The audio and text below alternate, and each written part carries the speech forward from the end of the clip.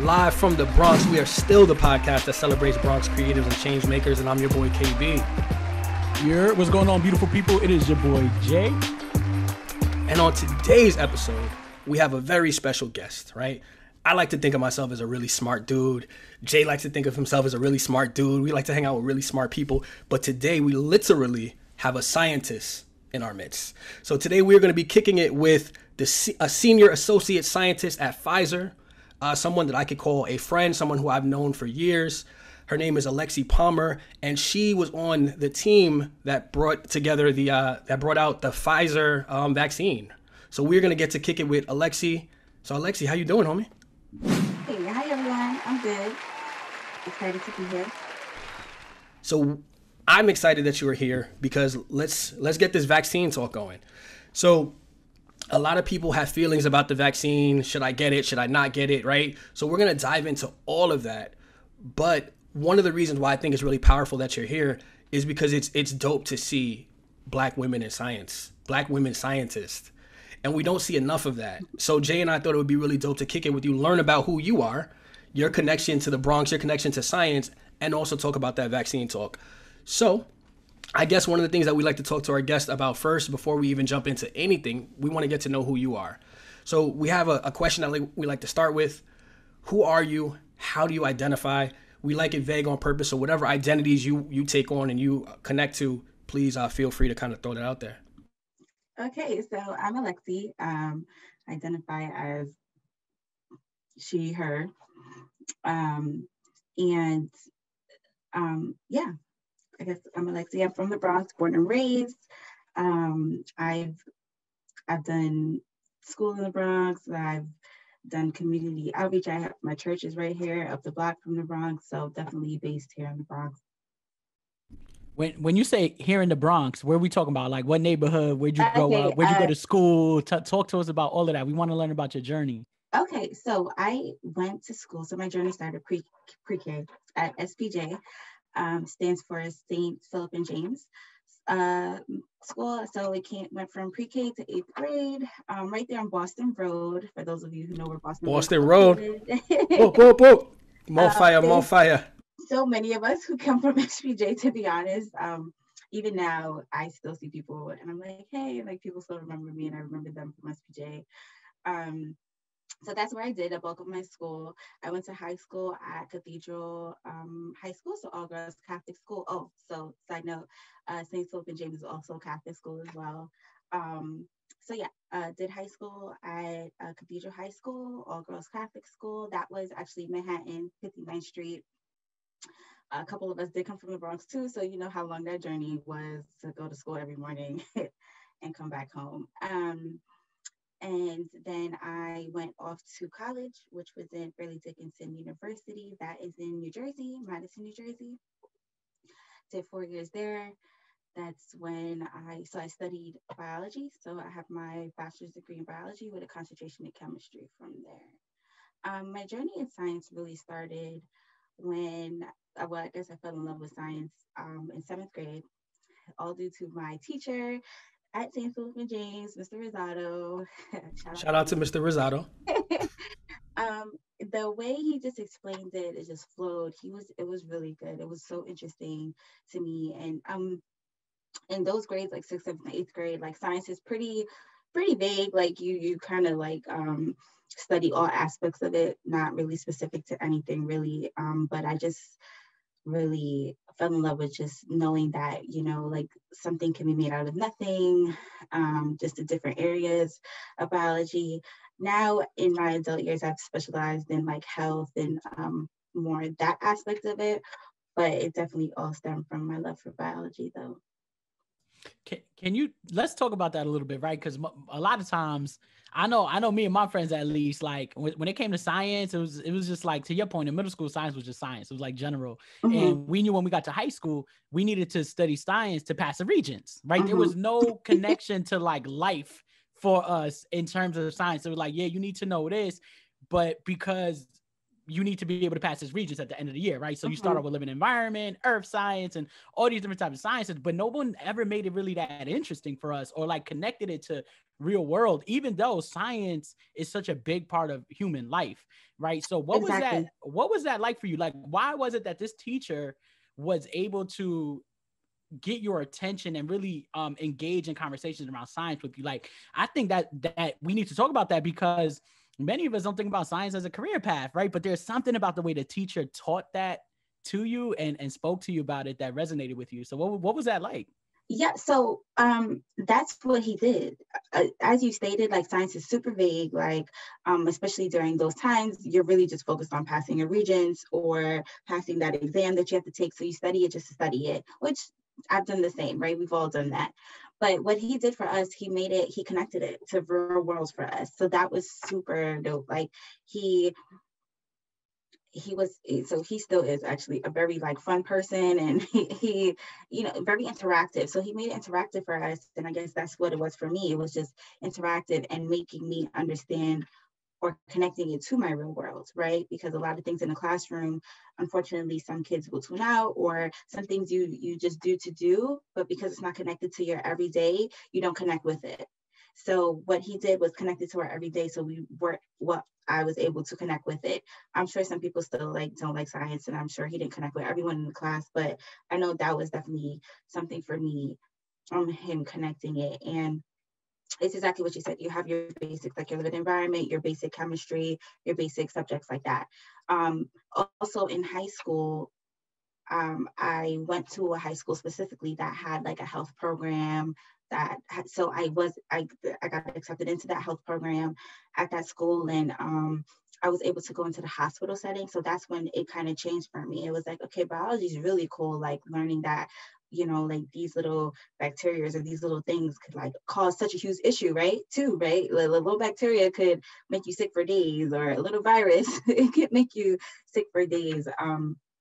So that was interesting. But on the health aspect, I actually got to go to the hospital.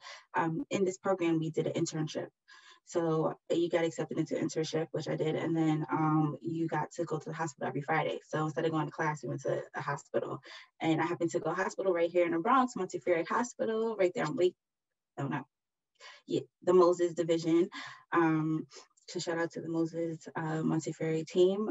So that's where I learned, like that's when it was a hospital setting, and that's when I guess I decided, yeah, this is the aspect of biology that I like the health aspect, helping people, and really getting to that one-on-one with the patients. Which, funny enough, my career did not turn out that way, but still helping people indirectly. Indirectly, you're saving the world. We're gonna get there, but you're saving the world. So it sounds like your journey from like 6th, 7th grade, middle school, it sounds like you knew you wanted to do science, and it sounds like that's kind of been a thread all the way through. So one of the things that we're gonna talk about role models and Black women in science. But did you have it? Did you have any? Did you see other people that looked like you? Was there ever other people who like, I can look to this woman because I want to be like her? Or was it you kind of creating your own? So it was a little bit of both. I will say that, because no, I did not have like a Black woman at the time that I was super focused on, like who I guess for conversation, just like someone famous or someone like everyone knew about. My role model, to be honest, was right here in my household, which is my mother. She's like a superwoman. Like she came from, my parents are Jamaican, so they came from Jamaica, and she just kind of knew what she wanted, and she went for that. So she actually now has her doctorate, but she's a nurse practitioner.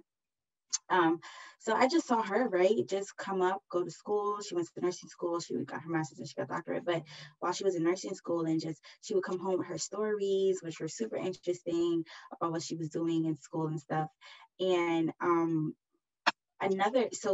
that's really who was my role model. And just hearing in the household, so this is a thing. But like a lot of Caribbean households, it's like you're either a doctor or a nurse.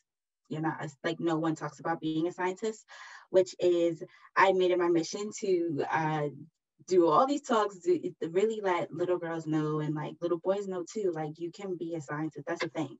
You can be in science, and there's so many diverse avenues in science. Like, people don't talk about that. You can be a technician like we have right now. I know someone who works at Pfizer, but he works with the animals. So he's like an animal technician, but he works with the animals. But he still works at Pfizer, right? So it's just so many different avenues out there versus just besides like a doctor or nurse, or you can still be a doctor or a nurse. We have many clinical sites that Pfizer does, associates with. When we do our clinical studies, you could be a nurse there, you could be a doctor there. So there's so many different ways that you could get into science. It doesn't necessarily have to be like a nurse or a doctor. I am the first scientist in my family. So that's that's something different. It took them some time to get used to the fact that I will not be a doctor or nurse, that I'm going to be a scientist, and this is my career. So I do want everyone to understand that there's so many different, biology is like a huge umbrella. Underneath that, you have so many different avenues of education, right? You can study health, you can study public health, you could do hospital administration. There's so many different things underneath that one umbrella. Then underneath there, you have so many different careers that opens so many different careers for you. You can study chemistry. I can't believe I have a minor in chemistry because chemistry was not it for me, but I did it and I did well, and I ended up getting I did good in the class, and I was like, wow, once again, like just the teaching aspect, and teachers really do it for you. So that's a huge thing too. So shout out to all the teachers out there that are really trying to get their good board. teachers. We shout out the good teachers. Good teachers that are really trying to, help their students and encourage their students. It's not an easy job, but trust me, like, I still remember my 7th grade teacher. So whoever's teaching 7th grade out there, do your best, because someone will remember you and talk about you in the future. You heard? No, that's big. That's so big. I just want to touch on something really quickly, right? As you were talking about watching your mom and her being your role model and going into nursing and getting all her degrees, like, that's super dope, right? Talk to me a little bit about like watching her study, right? And even your experience, right? Like, how did that help you? Not only bring this up because I remember my friends who were on the pre-med track, and they used to be buried in textbooks all day. And I never understood. I'm like, yeah, that's not a thing I could do. Now, I don't know if that's everyone's experience, right? Because I never went into science or the sciences or the medical field or anything like that. But I would imagine it's a rigorous like process, right? And so what was it like for you to watch her study, and did you pick up on anything from watching her that helped you along in with your studies? So watching her, I was pretty young when she started her school journey, like her college career. But unfortunately, she had to work and go to school. So she worked full-time and was to school full-time. So I barely saw my mom, to be honest, during that time. And when I did see her, she was up late studying, books open. Even now, like, I guess she got her doctorate in my later years. So just seeing that, she, once again, still working full-time and doing school full-time. And her work ethic, she works very hard. So I can honestly say, like, she'll take that time, good time management, and I can say me seeing her do that, just managing her time. She knew what was priority. So if she has somewhere to go, something to do, she did her work beforehand, or she just chose what was priority in that moment. So for me, doing my master's and my doctorate, I kind of picked up the same momentum, to be honest. I worked full-time throughout my master's, and I worked full-time throughout my doctorate as well. So, well, working now throughout it. So it really is time management. It's managing your time, understanding what's priority. I try to do my assignments ahead of time as best as I can so that I'm not behind. It's not a good feeling when you have projects due at work and projects due for school. So yeah, I can honestly say it, just a hard worker. I actually was done with school once I finished my master's. I was over it. I was like, okay, well, that's it. And my mother encouraged me to go back and do my doctorate. I started last year, so like in the midst of COVID, I decided, okay, well, let's just apply. Let's see what's out there. And then I got accepted to all the schools I applied for. So I took that from a sign. I love that humble brag. I got into all the schools I applied for. Dr. Palmer on the way. So I took that as a sign, like, maybe I should do this. So I started, and after this summer, I'll finish my first year. When I knew that I was going to start working at Pfizer, in my head, I was like, well, I'm going to be there with a bunch of like older people, and I'm probably going to be like the only Black girl, probably the only like one who's from the Bronx, who's not like, like, so I was Alexi, you can like, say it. Say it. Don't sugarcoat it. You can say what you're thinking. okay, I do call myself a nerd because I do nerd out about certain things. That's fine.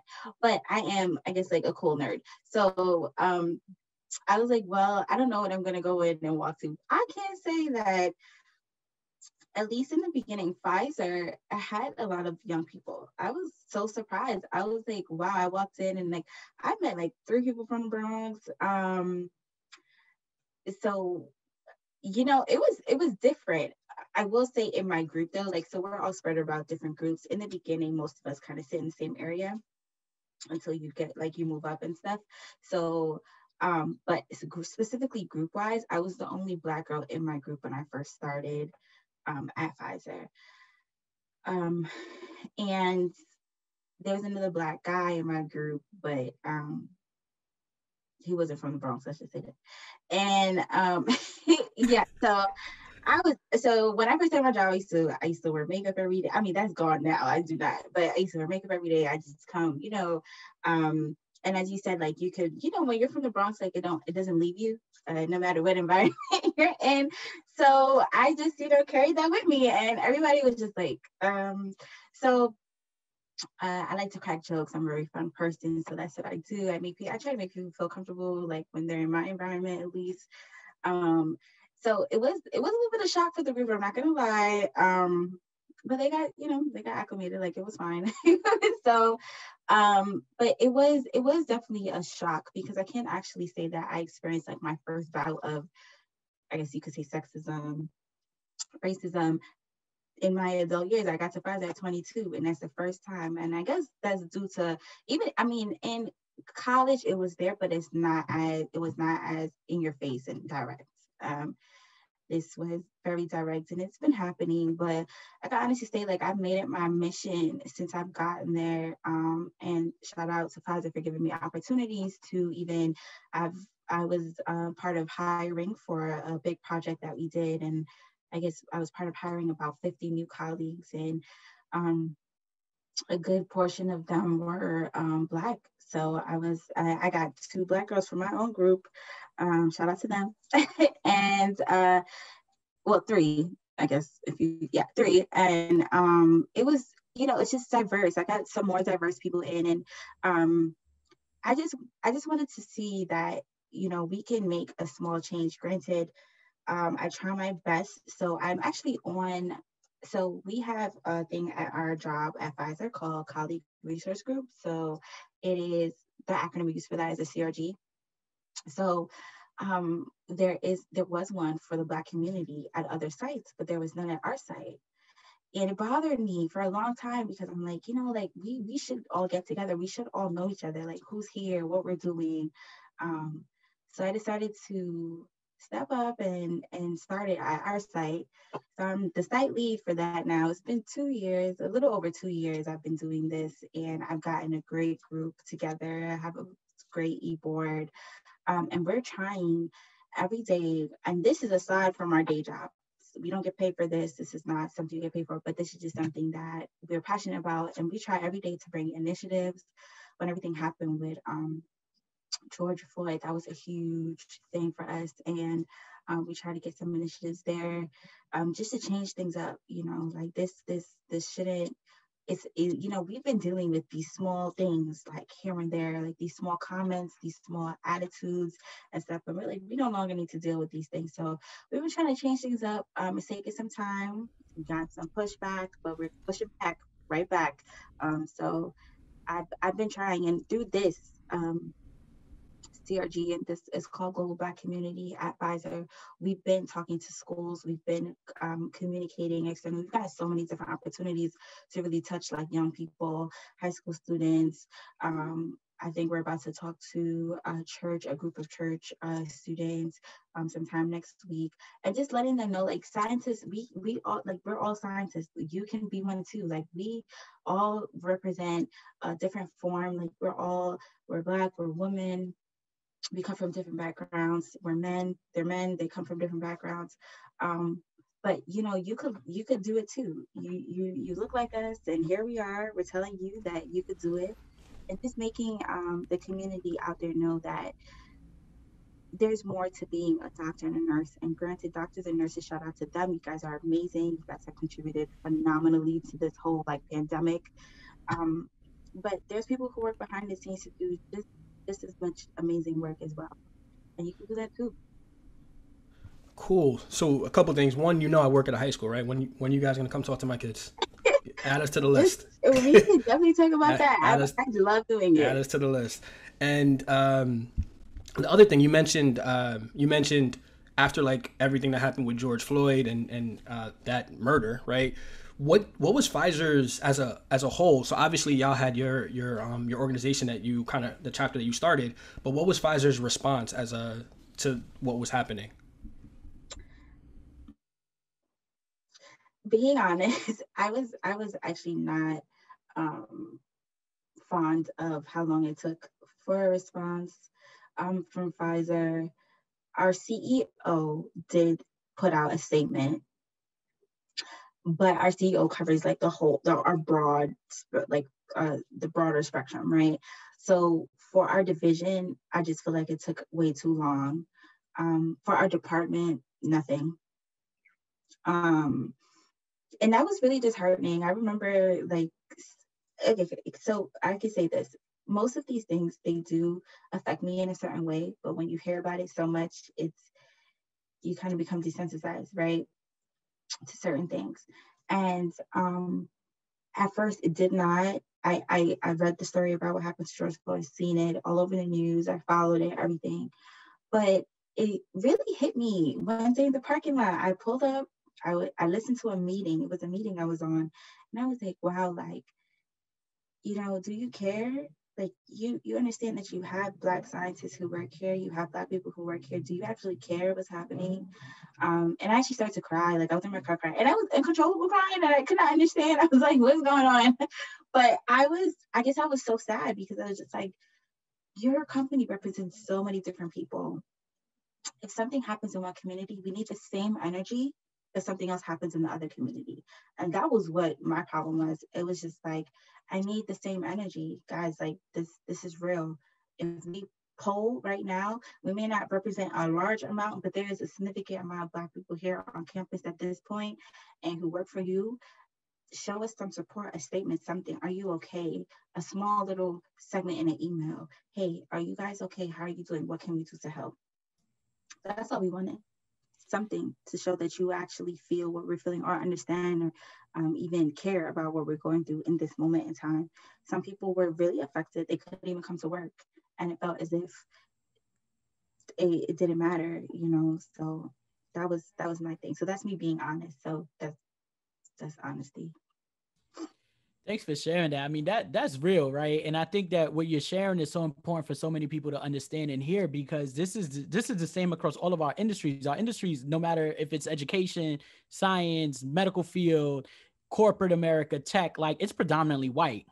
Mm-hmm. And there are more and more of us coming into these different spaces, but the reality is that, like, there's so much that we're dealing with and experiencing on a personal level, but also we're reminded every day of, like, the fact that, you're Black or brown, right? Like, because of what's happening. We saw George Floyd and all police brutality that we've been experiencing. And so much so to the fact that you just said, right? Like, I was desensitized. That's problematic, right? Like, Kevin and I was just talking about a situation yesterday that I experienced, that I'm like, yo, I haven't witnessed this since I was in high school in my neighborhood. And at that time, I was so desensitized that I would be able to just kind of move on and go on with my life. Whereas, but that's what it is. Yeah. And where I spent so many years after that, really trying to understand how to process, really trying to understand how to grieve. Where yesterday, when I witnessed what I witnessed, like, I was like, yo, this is bothering me differently, right? Because I am now able to understand in a better place, like, how traumatic this stuff is, right? And so, to your point, right, like, like, that stuff hits you, man. And if it might not hit you today, it's gonna hit you at some point, because you're consistently reminded of this, man. Like, white America just tells you, like, yo, no matter how dope you are, no matter how much work you're doing and how great you could be, like, you're still this, right? Like, and it's tough, man. And I think our industries need to do a better job of being attentive and understanding like what's happening, right? Like Kevin Lyles, he's in the music industry, right? And I just watched his interview on the Breakfast Club, and he started a company, his own, I guess, record label or whatever, management company. And he said that as part of his company, he's offering therapy twice a week for all artists and staff members who are part of the company, and they can also take mental health days that don't count towards your like vacation. And like that is how you respond to what it is we're seeing, right? So like if I can't show up to work today, like, yo, I need you to understand this because I'm dealing with the trauma that like I'm consistently experiencing due to what's happening around the world. So I'm a firm believer of mental health days. Like if I was to ever start a company or have my own department someday, which, you know, shout out, I will have, um, I I will do that. I think those are very important. And separate aside from what goes on in general in the Black community, sometimes we really do need a mental break, and that's just a thing. Why do I have to take like? That's not really me taking a sick day. I'm not sick.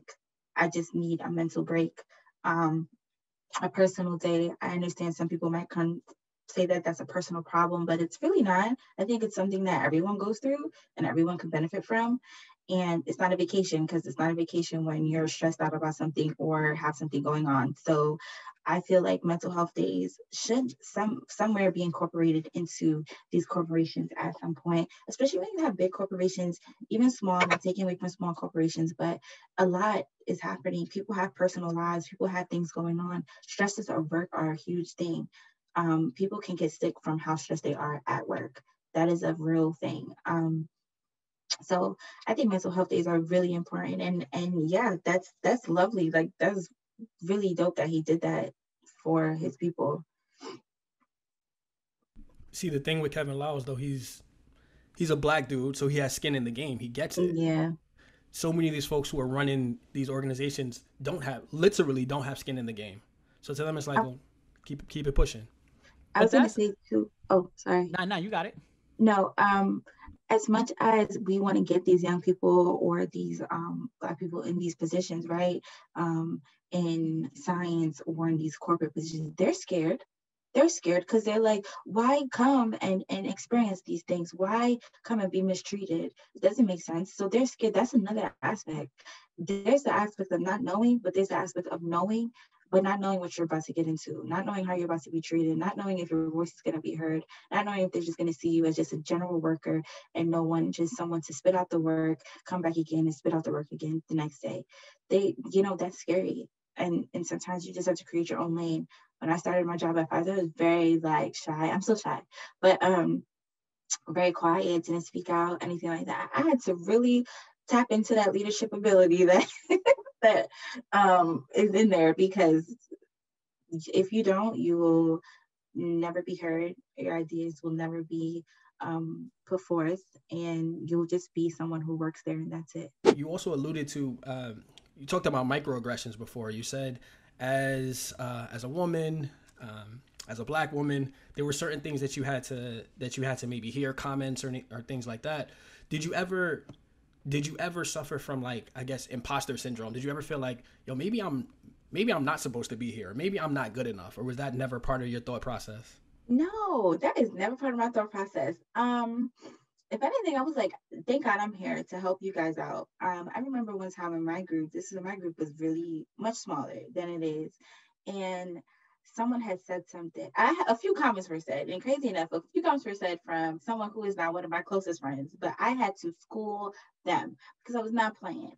So I remember we had a map, a global map, and I literally had to point out Africa, point out the different places in Africa, different Caribbean countries, and different places. And I really had like a real lesson in there. In the lab that day, I'll never forget that day. And it was actually received pretty well. Like they were not, they didn't feel any type of way. They were just like, thank you. We were not informed. And I'm like, that's crazy. Because I'm like, you guys are adults. Like, what are you saying? So a lot of it, from what I can gather, at least in my small group, like I said, at that time, with the people around me, is just lack of knowledge, not knowing.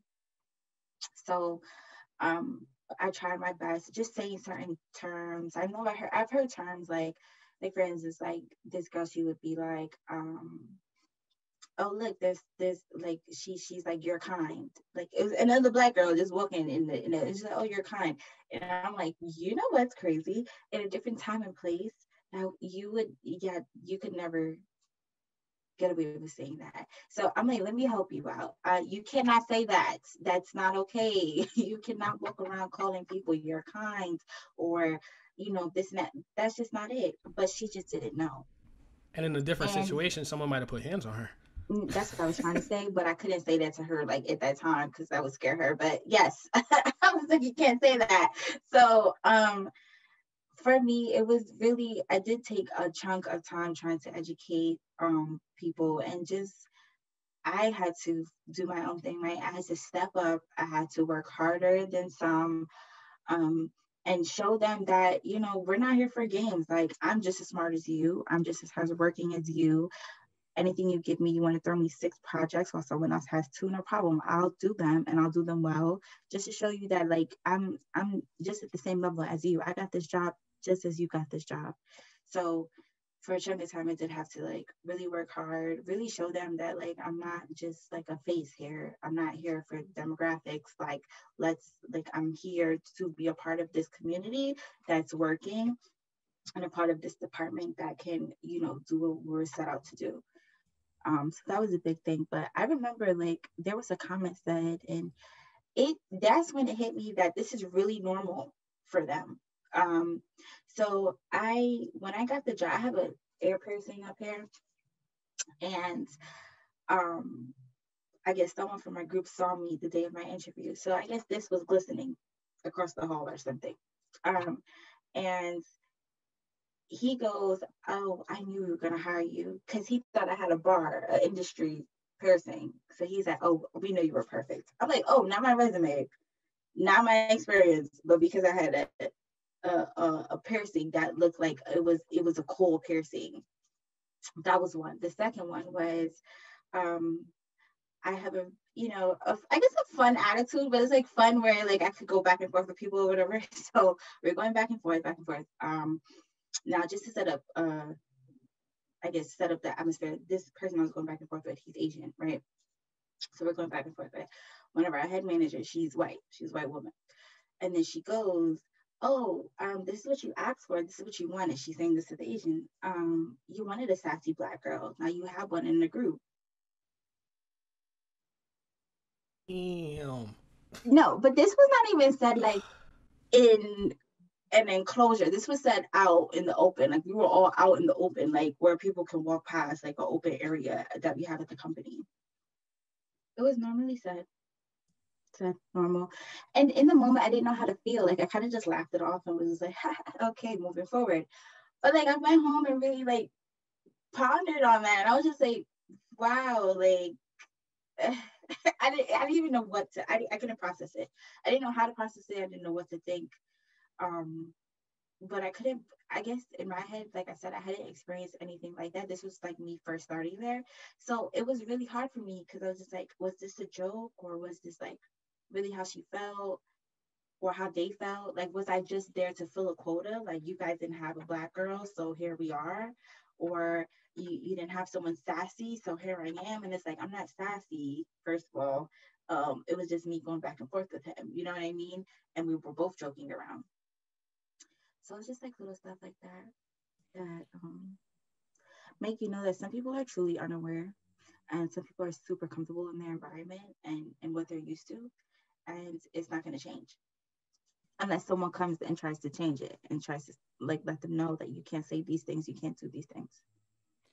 Yeah, I just want to comment on this real quick, right? Because they're unaware or choose not to pay attention, right? Yeah. Like that's the privilege, right? You don't have to acknowledge the experiences of somebody else, right? And so that's what happens. And I just want to throw you your flowers, right? Give you your flowers because what you just explained about just your experience in your career, right? And going there to just wanting to do good work, all of a sudden that turned into a whole goddamn project around race. You know what I'm saying? And the reality is, right, as a black woman, you are not required to have them to teach them about this, but you're saying I'm going to choose to do that, right? And I don't fault anybody who says I don't want to do that, right? Like it's a job, so I really yeah. don't fault them either. I mean, it's really like you go one way, you go the other. Yeah, and the other thing I wanna say, right, is coming back to what you said about starting a chapter, right, really focusing on diversity, getting more black women into your field, right, like all of that work is something that you led and helped to spearhead, right, and it wasn't easy, right, but you're carving a path for other people who may not have to experience the exact same thing that you did. Mm-hmm. And so I think that we got to celebrate, right? Like just everything you've experienced, all the challenges, all the barriers. It's not even related to your actual work, and you being able to say like, "Yo, F it, I'm gonna show y'all like who I am, and we about to make some change," and just spearheading that change, man. I want to give you your flowers for that because I know it's not easy as somebody who does a lot of systemic work around trauma and equity work. Like I know, and I'm not a woman, so that adds another layer, right? So I already don't like. So I want to shout you out for all that you're doing right now to make a change at Pfizer. Thank you. Thank you. So one of the things that we wanted to talk to you about was this vaccine. So I know at Pfizer you were on the vaccine team. So oh. No, please. So there's a lot of energy around the vaccine, and we just want to kind of get your thoughts, and we have a ton of questions that we think the listeners will really benefit from. So. Okay, so I just wanted to, I still worked in my department. So what Pfizer did was kind of gather volunteers from different departments to work on the COVID vaccine because they knew that this was something that was going to happen very quickly. They were not able to hire externally really for it because we needed to really get the ball rolling. So they kind of just asked different departments to come together to work on this. So I happened to get the opportunity to volunteer. So it was volunteer services. And I worked in one of the groups that were used in like assay development or processing of COVID, for the COVID vaccine, but basically COVID processing really. So I just want to clear that up. So I didn't like really. So there's different things that people did. Yeah. Got you. So you were on one of the teams. One of the teams that helped to roll this out. Perfect. So the other thing I heard you say just now is you still had your full-time job, right? This was in addition to the work that you were already doing. Yep. So shout out to that. So let's backtrack a little bit, because when it comes to this vaccine stuff, everyone thinks they're a scientist. They're like, yeah, I was doing my research, and the reason I'm not taking it is because I saw this. And... No, we have a real life scientist here, so we're going to break it down with the real life scientist.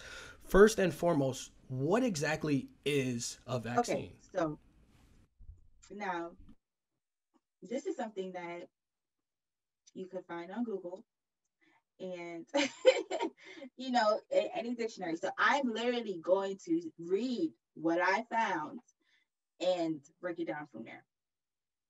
So vaccine, the word is a noun. It's a substance used to stimulate the production of antibodies and provide immunity against one or several diseases. It can be prepared from a causative agent of a disease, its products, a synthetic substitute, and treated to act as an antigen without inducing the actual disease. So, breaking that down a little bit. So basically, what it's saying is that it's stimulating your antibodies. So in layman's terms, let's just call it this. A vaccine is something that, whether out of the three that I just mentioned, whether it's a causative agent of the disease, a product of the disease, or a synthetic substitute of said disease, is really just to start an immune response within your body against that disease. So now when some people say, they're giving us a disease, no, we're not, that's not a thing. There are some vaccines that use a live agent, right? Now, when it says live agent, that's just a piece of either a DNA or something live from that actual disease that is used in the vaccine, but that's just one component. That is not you getting the actual. So let's say we're using COVID as examples because that's a huge thing. We're not giving you COVID to stimulate antibodies for COVID. That's not a thing. It is just a piece of that. So for instance, for the COVID vaccine, which I apologize in advance if I cannot go into much detail. I do work at Pfizer, and there's like legalities around that. So Yeah, don't get sued over our podcast. Tell them what you can. Tell them what you can. So we have an mRNA vaccine. That's what our Pfizer's COVID vaccine is, an mRNA vaccine. Now, by the way, sorry, really quickly. By the way, I also got the Pfizer vaccine. Okay. So I'm happy that I'm hearing this firsthand from you. So basically what that is, so getting mRNA, you have to, so backtrack, that has to be extracted from DNA.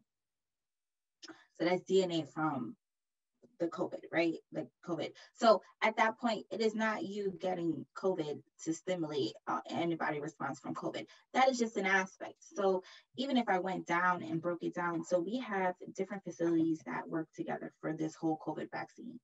So I can honestly say to you that we had at least 4 to 5 different sites working on different aspects of it. So we had, let's say we had a site in Andover, Massachusetts, right? They were working on turning the DNA into RNA. So I won't, and I guess I can't go into the super specifics of that, but once again, you could definitely do your research, and you could literally research how to turn DNA into RNA. So that's processing, right? So you do that. Then we had another site that's adding there's a fat. So there's 4 components, I believe, in the Pfizer vaccine. Please don't quote me in that. But none of these components will harm you in any way. And after you extract your RNA from your DNA, you add your fats, your fillings, and then that's it. And another site worked on that. So I say that to say different sites worked on different aspects to ensure quality control, to ensure that this is something safe. Now, a question that people say all the time is like, oh, like a vaccine, how can a vaccine come out in like 6 months or however many months? Understandably. But that's the thing. Normally, it does not. I agree. That's very fast. And to be honest, as a worker, I honestly felt the same way. I was like, that's super fast, because we actually have a game that we play with students, high school students, to understand like what it takes for a vaccine to come out. And the game, the year expectancy is 20 years. So comparing 20 years to 6 months, I understand. And I don't discredit anyone who feels some type of way. I don't. I understand. You know, if you understand how long it takes a vaccine to come out and you do the math, that's whoa. But the thing here is that we have so many different people working on this project, so many different people. We would not, like, you have to think about it too. Pfizer is a huge company. Although there's a lot of politics around it, understandably, but you know, we want something that's going to help the people. Now, if you even think about it on a monetary basis, the more you help, the more it works, the more you buy money. That's just what it is. But aside from that, just saving lives, we really value. Pfizer is built on a series of values and everything like that. We want to help the people. Like, we're here to help the people. This is something that we want to do. Everyone who works at Pfizer, you know the mission statement. You know what our mission is. We all just really came together. It took a lot of hard work. And yes, it came out very quickly, but everyone came together. We focused on the COVID vaccine. We focused on trying to help those. Some people were dying left and right. We all knew, we all saw it in the news, like people were really dying from this, and no one really could understand what it is. Are we still in the understanding phase? Absolutely, because just as any disease, there's different variants, there's different mutations out there, there's different things going on. So we have a team that's focused on that. We have a team that's focused on getting, I'm part of a smaller team that's part of a bigger team that's part of an even bigger team.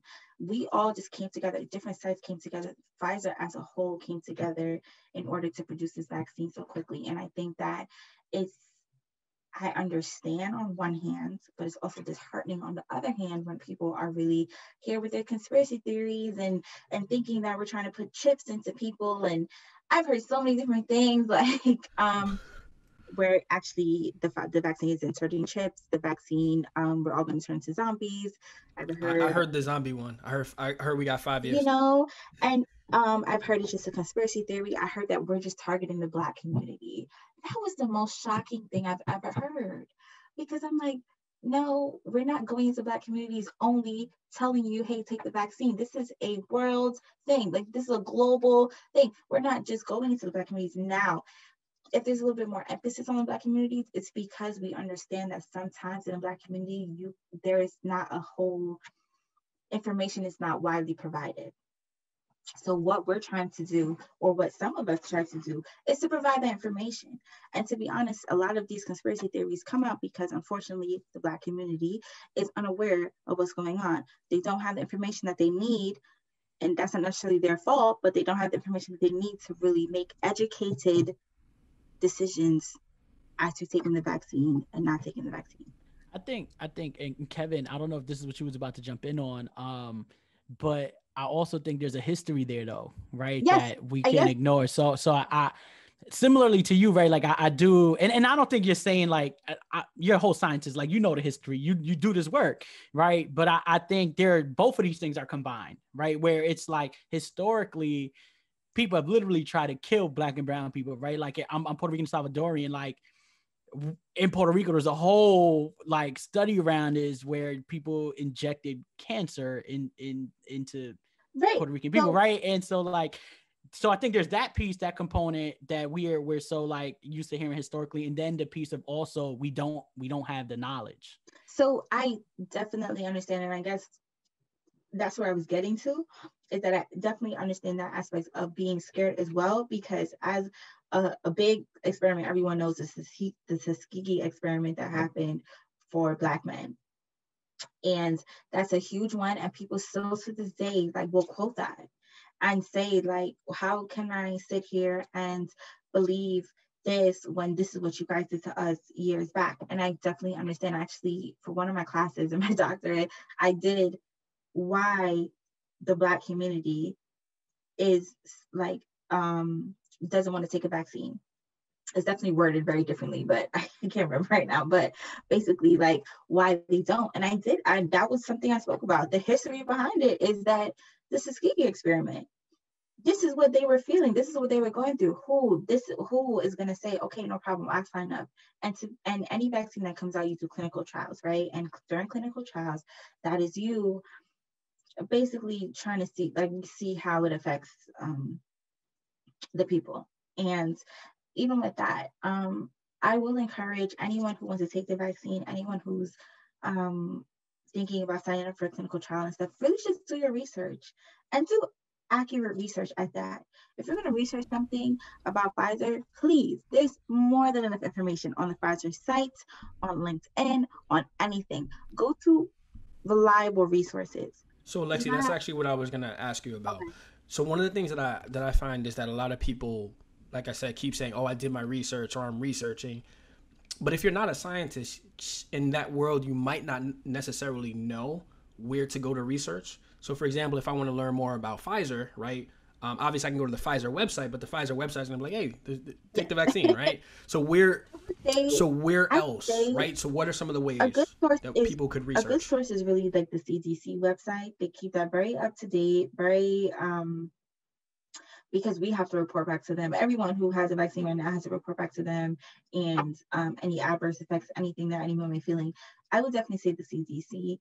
And another good source, don't just go into the Google and just go to Google and say like, hey, like, whatever. You could go to Google Scholar. Google Scholar is different than Google. Google Scholar, these are published documents that have been, read, approved, everything like that. What's in them is factual.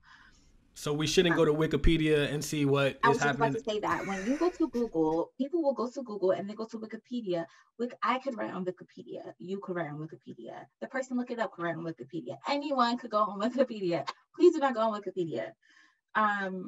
So those are different outlets. I definitely would say the CDC is a good one. I think NHBI, if I'm not saying that properly, but basically that acronym is a good source as well. And Google Scholar, but a lot of like NHBI documents and papers and stuff are on Google Scholar, so you could access it through there as well. But those are different avenues, yes.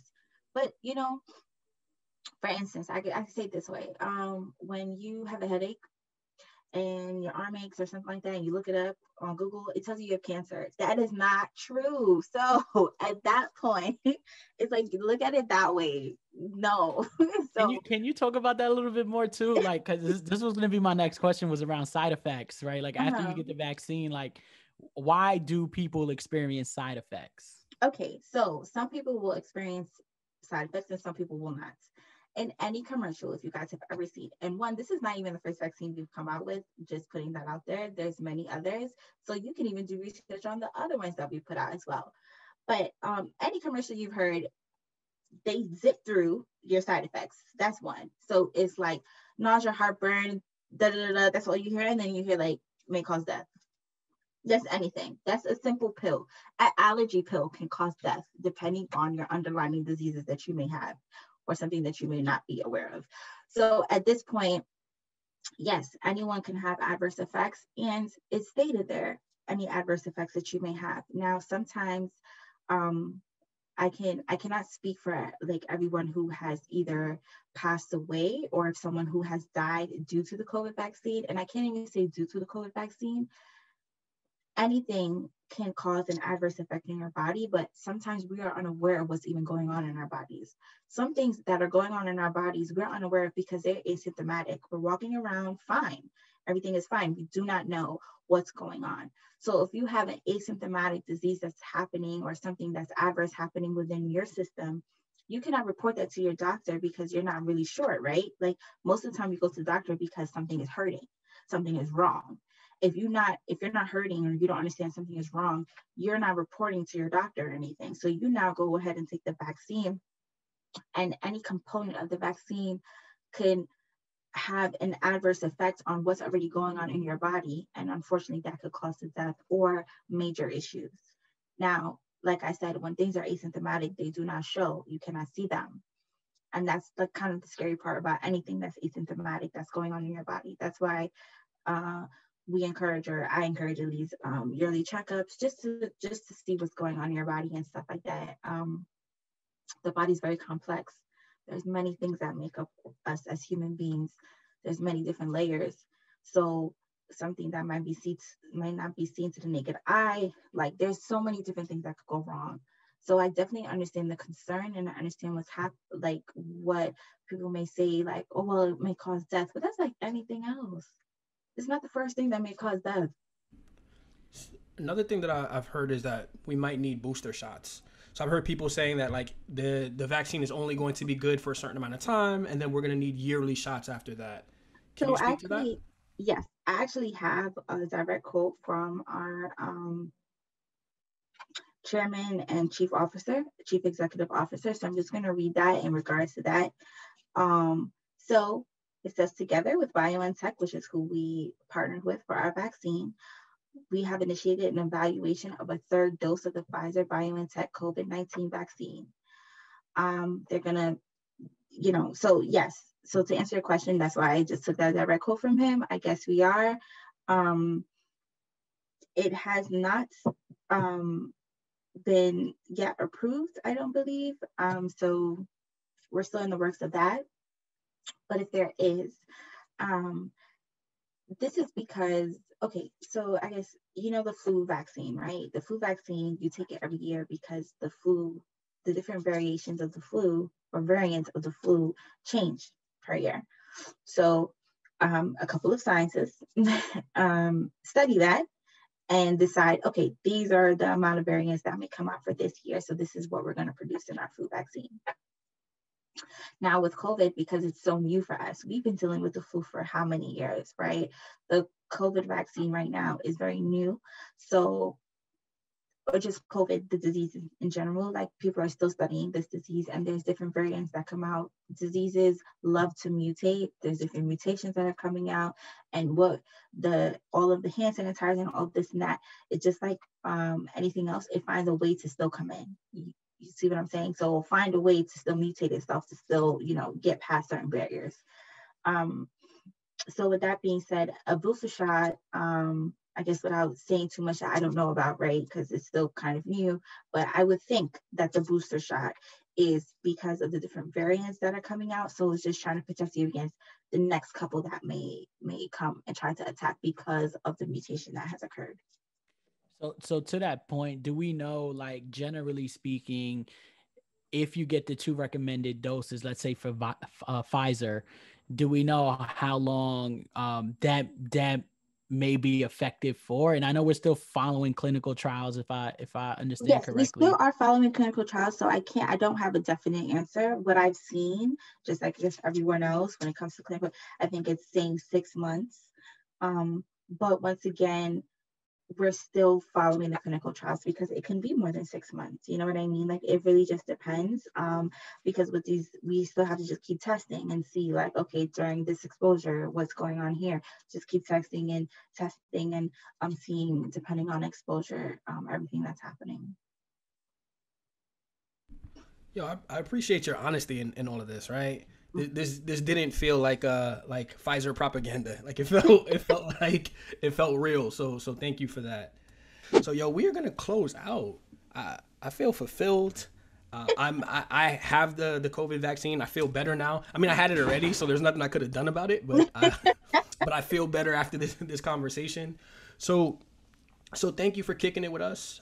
Thank you for being a role model for the next young lady who's up to bat, the next kid from the Bronx who's going to be a scientist. Thank you for being that. Even if you didn't know you were doing it, you are doing it. And thank you for informing folks about the Pfizer vaccine and about the vaccine in general. So folks, if you're listening, if you're on the fence about the vaccine, do your research in a real way, like Alexi said, and make the choice that's best for you. But also for those around you, right? For your parents, for your grandparents, all of that. And yo, that's all I have. Jay, you want to close on anything? Did I leave anything out? Just Lexi, if people want to just stay up to date with you or follow the work that you're doing. Yes, I was definitely had a line for that. If you guys want to stay up to date with me, you could definitely just email me. I check my email on a daily, and then we could go from there. My social media, my LinkedIn. So my LinkedIn is like my name. So I guess if you just look me up, Alexi, Alexi Palmer, Palmer.